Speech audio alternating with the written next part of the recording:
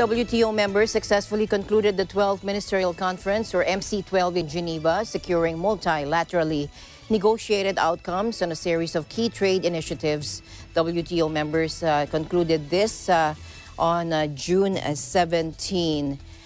They secured these multilaterally negotiated deals, outcomes on a series of key trade initiatives called the Geneva Package, confirming the historical importance of the multilateral trading system and underlines the important role of the WTO in addressing the world's most pressing issues, especially at a time when global solutions are critical. And these are the details. Let's listen in. Excellencies, you're not going home empty-handed. The package of agreements you have reached will make a difference to the lives of people around the world. The outcomes demonstrate that the WTO is in fact capable of responding to emergencies of our time. They show the world that WTO members can come together across geopolitical fault lines to address problems of the global commons. In response to the ongoing shocks from COVID-19, the declaration you just adopted will make access to medical supplies and components more predictable in this pandemic and in the next one.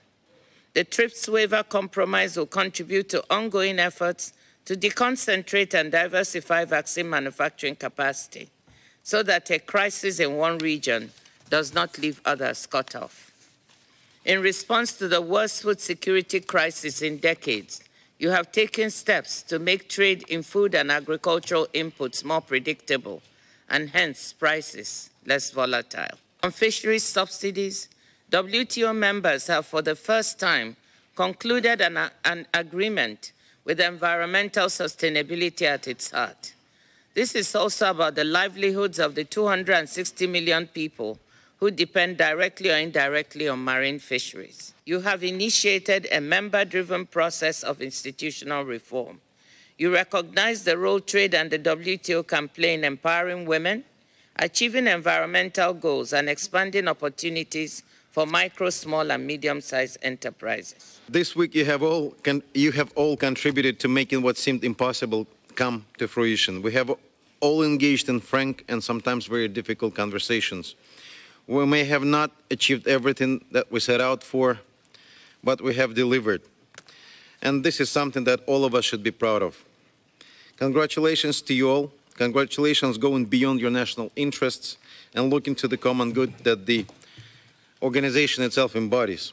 I now declare the 12th session of the Ministerial Conference of the World Trade Organization closed.